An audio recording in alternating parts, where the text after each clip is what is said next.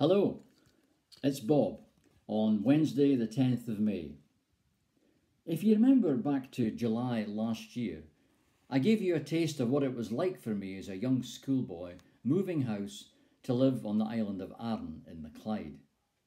I'm continuing that story as I promised. Back then in June of 1957, every P7 youngster across Scotland sat the 11 plus exam. It was the first national test for me and my 8 classmates in the rural primary. A long multi-page ordeal covering arithmetic, language, reasoning, problem solving, with an independent vigilator watching you. A pass or fail would normally determine whether you went on to the local grammar school or high school academic course, leading to hires in languages, science, further education, or the junior school, the junior secondary, maths, English, technical for boys and commercial for the girls, involving bookkeeping, secretarial. I was to learn that for an island boy, a pass meant a whole lot more. At that time, there was no senior secondary school on the island. The town of Lamlash only had a junior secondary, which would take youngsters to a leaving certificate at age 15, with vacation courses, but no path towards a professional qualification. To get that, I would have to leave home and live in a boarding house to attend Rothsay Academy. 50 miles away, involving 2 ferry crossings and a bus journey. So that was the plan laid out in front of me. I went with my parents to Rothsay that summer, chose one of the many boarding houses accommodating Arran teenagers across the town, and spent the next 4 years there, with home weekend visits every month. The start of term in August was traumatic. An adventure, going into a huge secondary school on the hill above the town, like a ship ready to be launched, built not long after the old one burned down. The difference from a small primary facing long corridor walks, big classrooms with glass everywhere, a bit like the recently demolished Forfar Academy. New subjects, with a different teacher for each one, a massive assembly hall, staff in gowns, and prefects, school meals every day.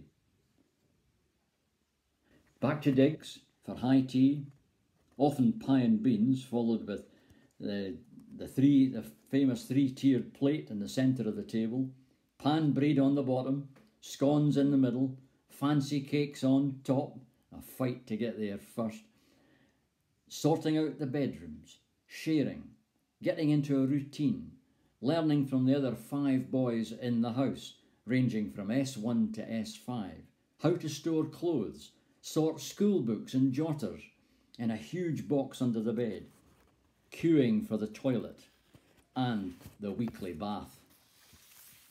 That first month there lengthened into 6 weeks because of the weather affecting the September sea crossing.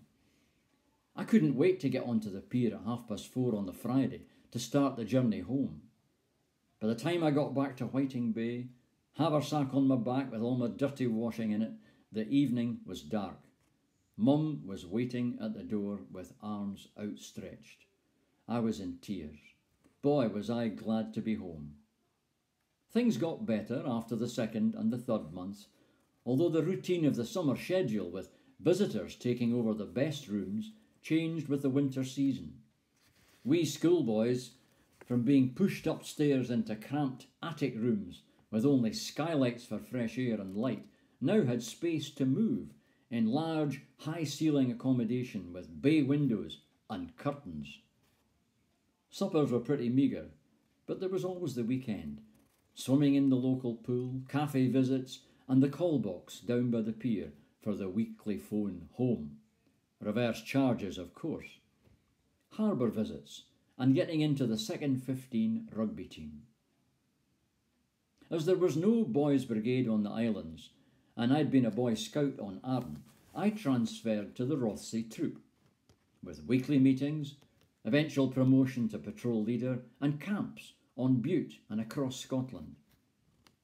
I hadn't kept up church attendance like back home in Whiting Bay, but found Trinity Church Youth Club and Bible class nearby. They had weekly table tennis and juice, meeting local teenagers. But the deal was we did a bit of Bible study and then sat in the gallery pew for the first part of the Sunday service. Unknown to me, my English teacher at Rothsey Academy was a church member and had suggested to the youth leader that I might read the Bible passage to the congregation one Sunday. What a stir that caused back at the digs, with the minister calling unexpectedly at the boarding house one evening, asking the landlady if he could see me. That was my first promotion to Bible reading in a huge church, with a sea of faces in front. Quite nerve-wracking. I realise that many of you have had similar experiences of being away from home for long periods. Some may think it's cruel at a young age, and it certainly wasn't pleasant at times. But it was a necessity for me and my family, and I think I learned so much about other people, about other places, and myself, that it did me good in the long term. I wish you every blessing this week. Bye, everyone.